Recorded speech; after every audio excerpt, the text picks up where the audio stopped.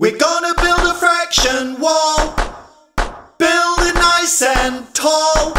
If you wanna take action to compare fractions, build a fraction wall.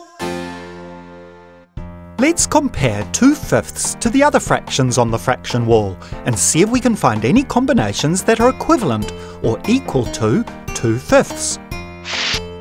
1/2 is greater than 2/5, so we can't make an equivalent fraction to 2/5 out of halves. 1/3 is less than 2/5, and 2/3 are greater than 2/5, so we can't use thirds to make an equivalent fraction to 2/5. 1/4 is less than 2/5, and 2/4 are greater than 2/5, so we can't use quarters to make an equivalent fraction to 2/5. 1/6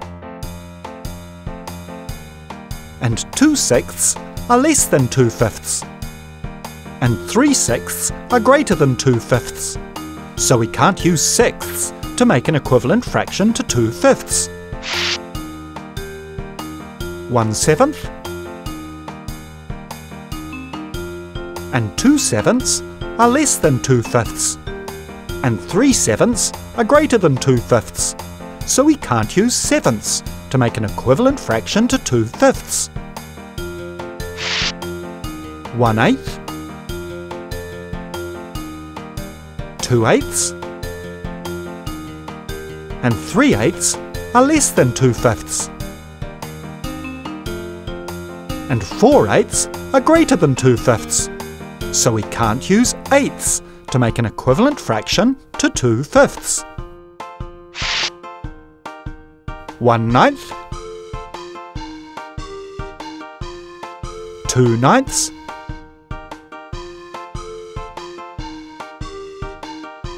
and 3/9 are less than 2/5, and 4/9 are greater than 2/5, so we can't use ninths to make an equivalent fraction to 2/5.